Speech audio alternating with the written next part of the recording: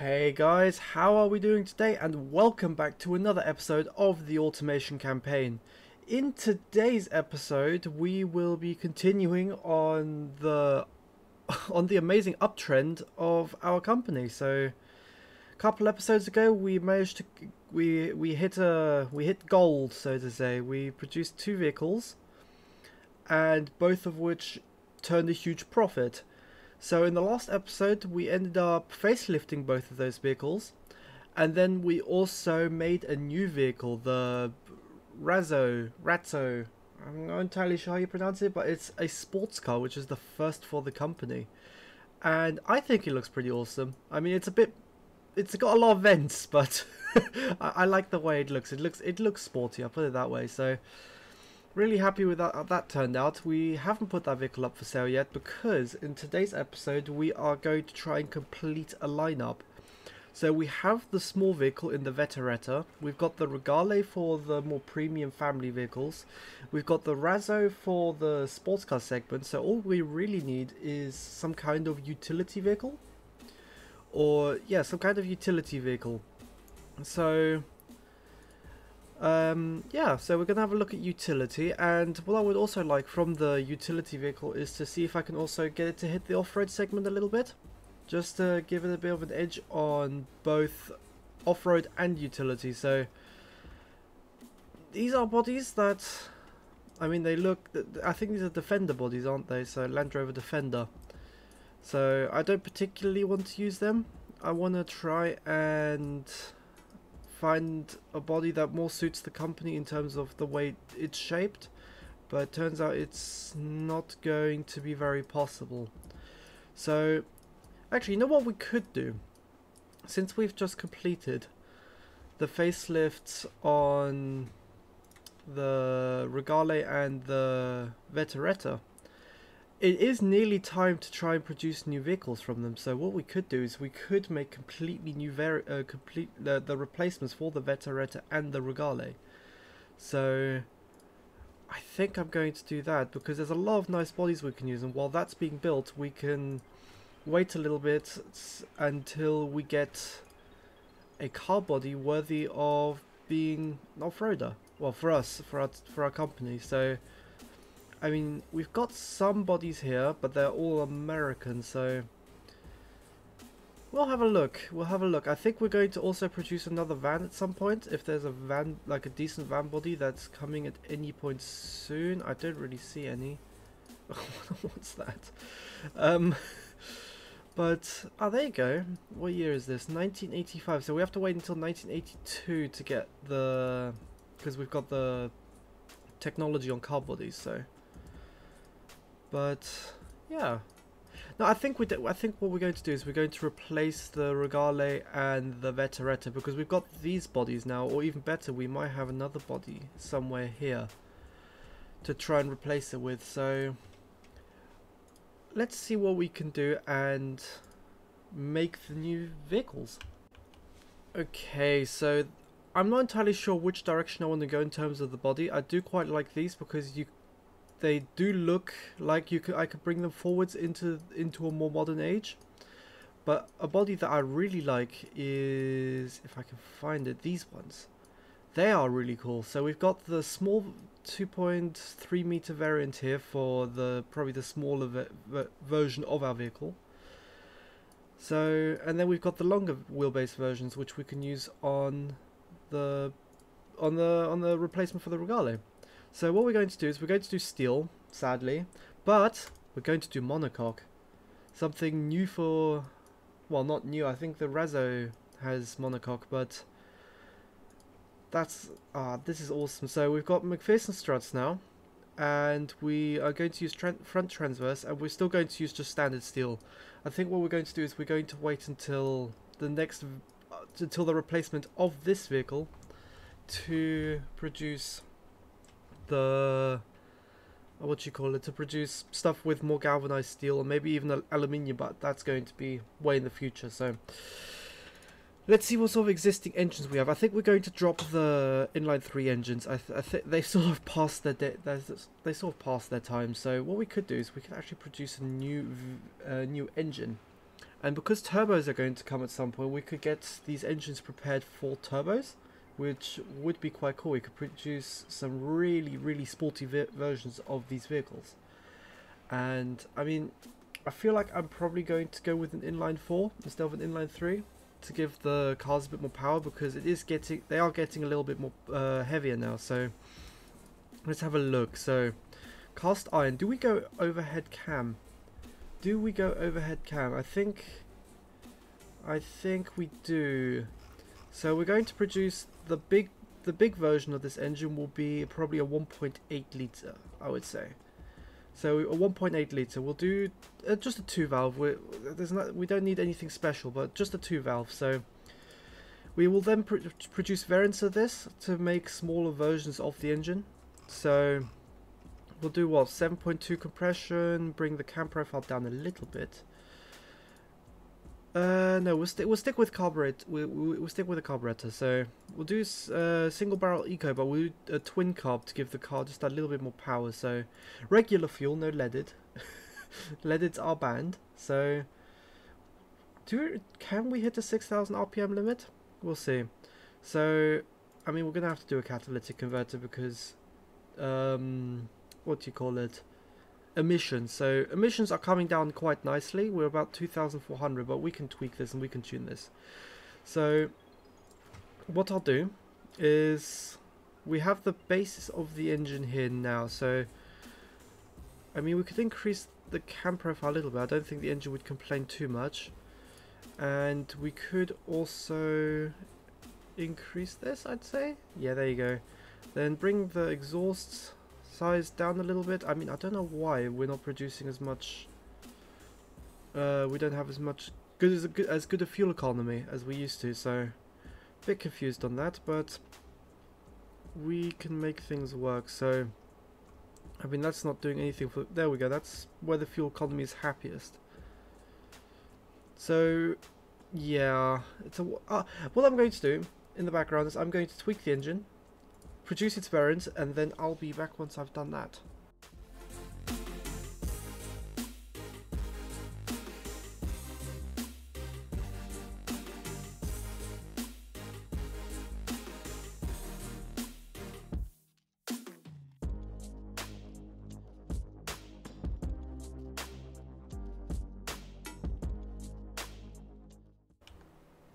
Okay, so now that I've produced 2 variants of this engine, so I've 3 in total. So I've got the 1.8 liter, which will be the big engine. We've got a 1.5 liter, which will be our middle-sized engine, and then we've got the 1.3 liter, which will be our small engine. Now, because this is the small car, I believe, that I'm producing here, I'm going to use the 1.5 liter as the big engine for the small car, if that makes sense. So let's go to bodies, and is there a 5-door variant? There is a sedan variant, but we're gonna go with a hatchback. So sadly it's only 3-door, but it'll do. So let's have a look. So we're going to do manual 4-speed. Ooh, so we've got a much higher top speed now, which is awesome. So I'm looking forward to making use of that for the car. So we've got radial tires, hard long life. 175s is probably all we want to. I don't know why none of the graphics are coming up. Don't understand that. Hold on. Let me try. Let me fix this real quick. Okay, so I have no clue what's going on. So what I'm going to do is we're just going to go through and produce the car. So we're going to use still drum brakes, I think. Actually, should we do a solid? We'll do a solid brake, solid disc on the front, just to see what happens. So we're going to do a basic interior with a basic AM radio. No power steering, we don't need that just yet, and we're going to do standard 70 safety. Progressive, twin tube, and there we go, we've got all our stuff. I was just being stupid. I literally restarted the game. Yep, and oh well, it's all here now, which is brilliant. So now we can actually have a look at how the car's doing. So first of all, it was a good idea we went for for solid disc on the front, so we're going to keep it like that. So let's make there you go, brakes are now better. I mean, 12. I'm not doing any 12 inches on the car. 12 inch rims. We'll do 14 inch because we're balling like that. 14 inches of rim. So let's get the. It's annoying, but they don't like wheel spin, so we got to get the wheel spin down. We can keep it like that. So 12.4 seconds 0 to 60 time, which is actually pretty good. And yeah, so what I'm going to do now, like every other time, is I'm going to finish tweaking the car. And then we will design the car. And then I'll be back with you once I'm done. Okay, so here we are just working with the vehicle, trying to make it something worth selling. So the target for this vehicle is to try and get it to sell to a more basic demographic, so a more to people who don't have as much money to pay for a car, so to say. Now, what I wanted to do is I wanted to create a simple enough design that I could copy it almost, well, not directly copy it, but copy it over to the Regale, which we will be doing later on.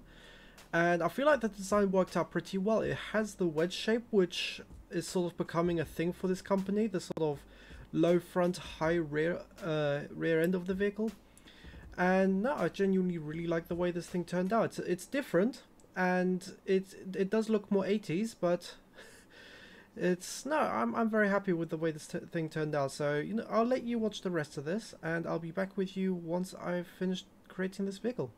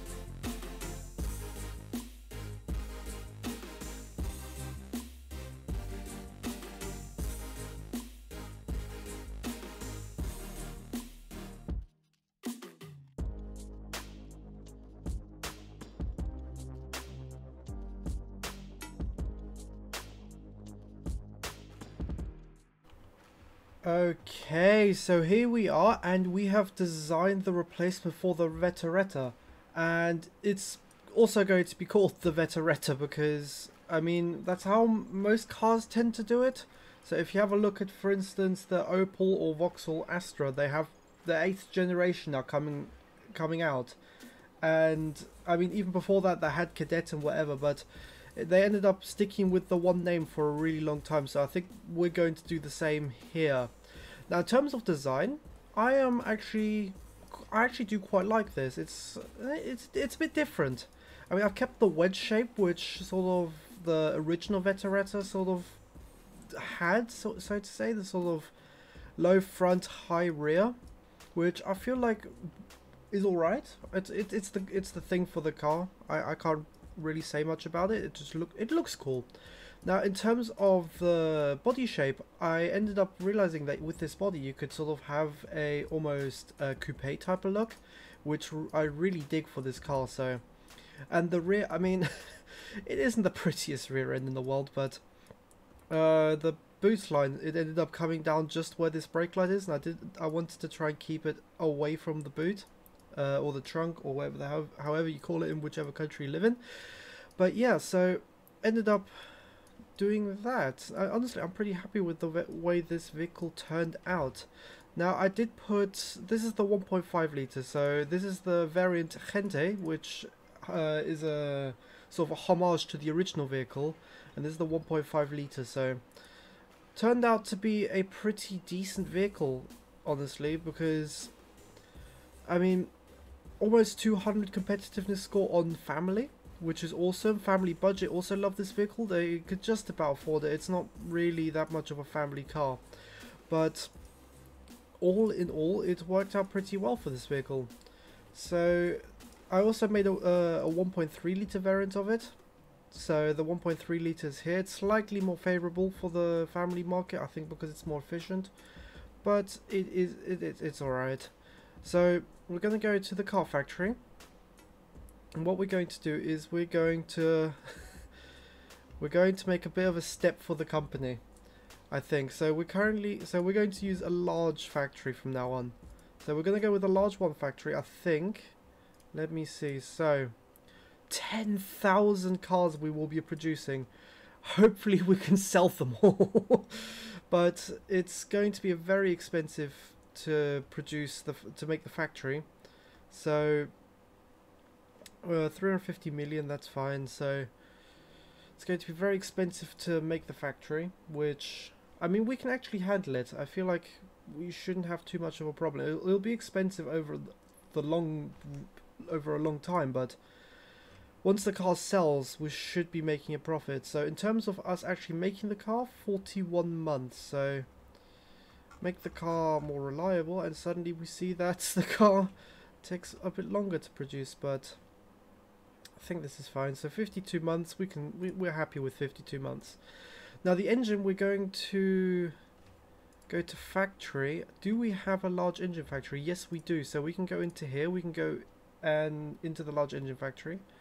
And we just want to make 10,000 engines. That's all we really want right now. So we'll produce all engines in this. So if we go with a medium 3 factory, that's 10,500 engines. So let's go with a large 1 factory here as well, which is also going to be ridiculously expensive, but it means we can upgrade and expand in the future, which means we don't have to use another factory. So about 280 million, that's fine. So even now, even if it does come down to us not being able to take a loan, we should still be able to afford the vehicle. So let's make the engine more reliable as well. Bring down the automation a little bit, and I mean, we can do a tiny bit of learning. There you go, 52 months on the engine, 52 months on the car, which is perfect. So we're going to sign off on this engine, and we are already turning a profit before we even mess with any numbers, which is super awesome. So what we're going to do is we're going to bump up the price for this vehicle $1,000. So we're going to do 6 and 6.2 thousand, which 2.5 billion. Oh, that is awesome. All right, that is awesome. So this will be the replacement for the Veteretta. So in total it costs 700 million. So we don't need to take out that big of a loan. We're going to take out about 250 million, I'd say. So if we take, what, 32% out, we're 255 million, which is fine. We'll pay it over about 18 months, which means 3.8 million per month we have to pay back. So if we're taking 255 million out, we should still be able to cover it with our own finances. So we have chosen to take our loan, and we will accept. So next, what we're going to do is we're going to be replacing the Regale. So why is it not named the actual vehicle? So doesn't matter. So yeah, we're going to be replacing the Regale, and then we should be able to continue with the timeline. So let's get started on building the replacement for the Regale. Okay, so what we want to do is we want to do steel monocoque steel, same as we did. We basically want the same setup as we have for the Veteretta. So we already know this is going to be the Regale, but what we're going to do is we're also going to call it. We're going to have it as a trim name as the Gente 18, because this is going to have the 1.8 litre engine in it. So we're going to take the existing engine of the 1.8 litre, which, I mean, is powerful enough. It has, what, about 70-80 horsepower, which, I mean, for the time is perfectly fine. So we're going to do a manual 4-speed. Actually, no, this is going to be a more premium car, so a manual 5-speed. So I feel like the way it is right now is fine. So open differential, radial, hard long life tires. We're going to go slightly wider tires. 15 inches is fine. We're going to go, actually we're going to stick with the bigger wheels, with the bigger tires. So solid disc on the front, drums on the back like we had with the Veteretta. Standard. So what we're going to do is we're actually going to see if we can go for luxury. I want to do luxury because, I mean, this car's targeted at a much higher demographic, so let's see what we can do. So family premium already love this vehicle. Family also like this vehicle, but they can barely afford it, which is exactly where we want to be. So if we actually have a look at markets, we should be able to see that premium and premium budget are starting to take an interest in this vehicle. So yeah, now what I'm going to do is I'm going to do the exact same thing. I'm not going to bore you this time with tuning the car and everything. I'm just going to do it. And yeah, I will be back with you once I have done the vehicle.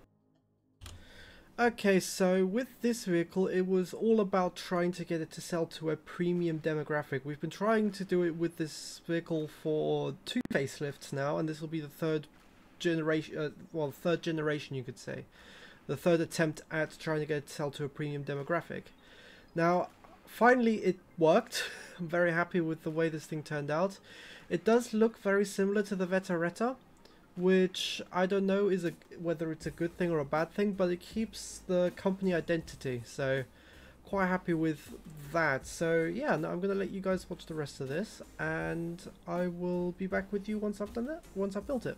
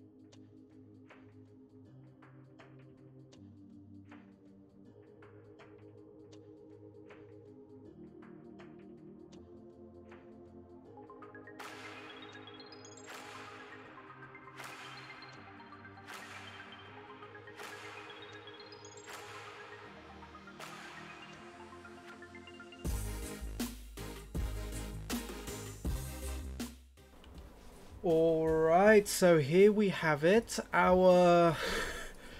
I mean, it looks very similar to the Veteretta, but trust me, that's the only thing that's anything remotely like the Veteretta. So this car is... I mean, big. I've noticed that it's very big. But... no, genuinely, I do quite like the way this vehicle turned out, because I've actually managed to sort of hit the premium market.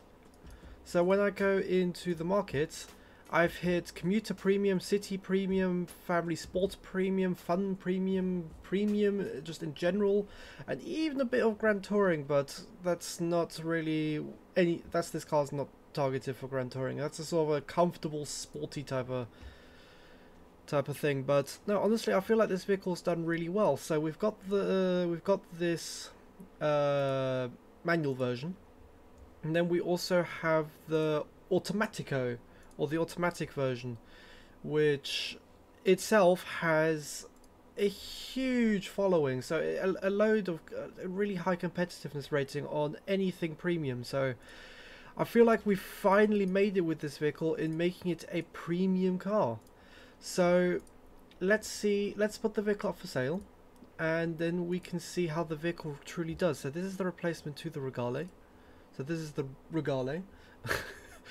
And honestly, I want to see let's see how many vehicles we can actually sell. So we can actually sell a pretty decent quantity of these vehicles, so about 2,500 a month, which honestly I'm cool with, unless I decide to go with a bigger...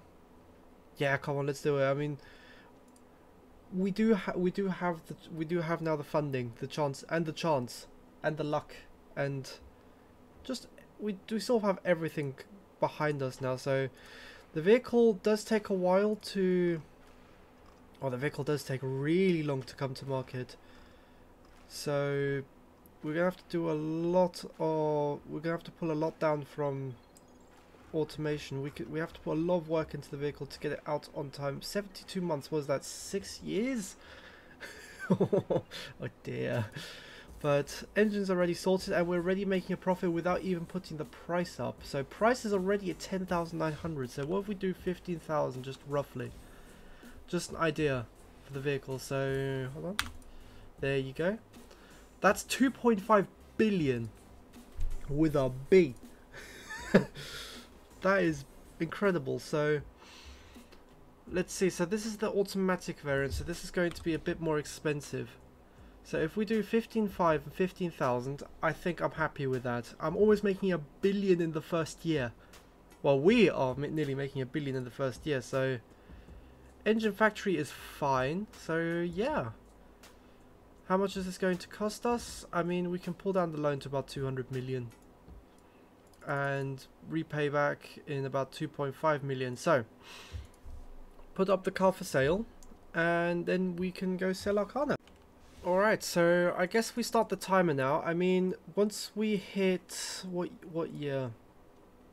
What year do we want to what year do we want to start producing other vehicles? So, two other vehicles that I definitely want to do is an off-road vehicle, or utility vehicle, and more van, like a Sposter, reincarnate the Sposter. So, I mean, we've got. Let's have a look at this body. So this body is just a standard body, really. It's like it's an old Civic body, so to say, but it does have utility and all that kind of stuff in it, so that would be quite useful. But there's a mini, this would be quite a good utility body. So what is this, 1980? I mean, 1980 is probably realistically the earliest we can do it, because we do also have this body, but this is too American for me.